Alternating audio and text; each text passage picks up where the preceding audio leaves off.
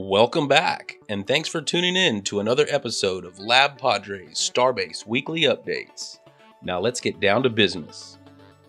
Starting things off at Cape Canaveral this week, Falcon 9 booster B1051 was lifted off Just Read the Instructions and placed on the docks.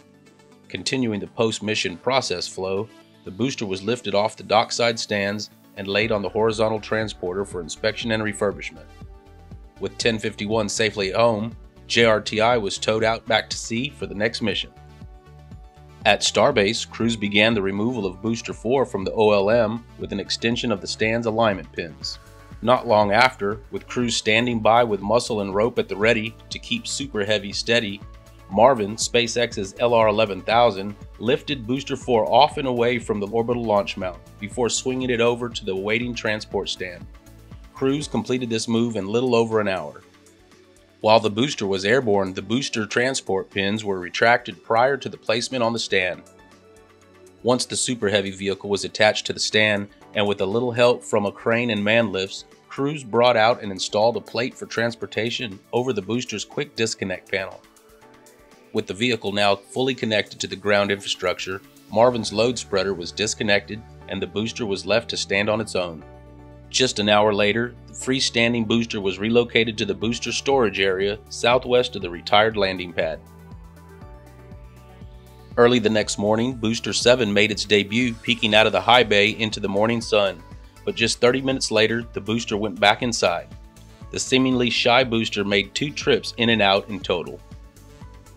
COPVs, or composite overwrapped pressure vessels, are used to store high pressure gases in Starship and Superheavy.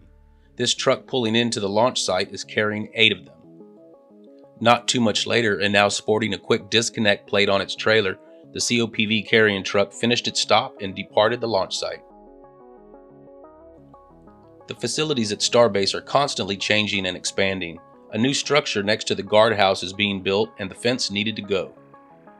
The new structure is a replacement to the shipping container walls as storage and workspaces.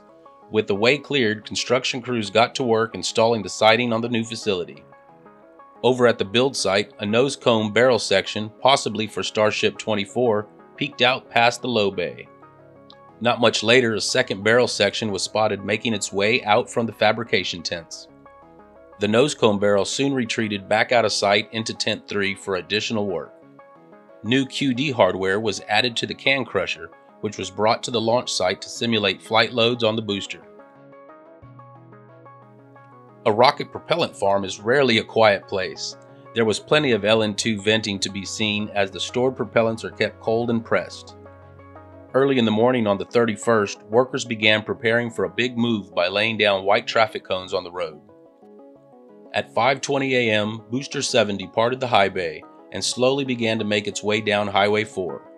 The new booster, built for 33 Raptor 2s, also has numerous internal structure changes, including new header tanks and additional reinforcement into the liquid methane tanks, along with a new vertical CPV arrangement under its new strake-like vanes on the outside. Let's watch as Booster 7 continues its journey towards the launch site.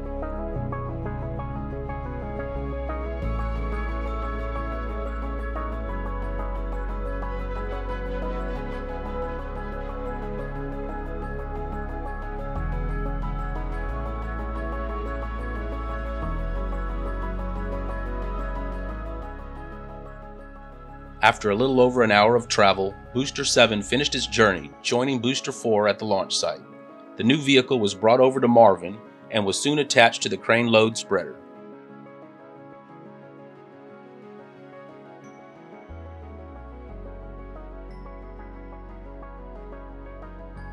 And there you have it.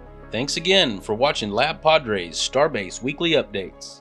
If you've enjoyed the video and want to see more, click the subscribe button and hit the bell to be notified when our next video drops. See you all next week. LabPadre out.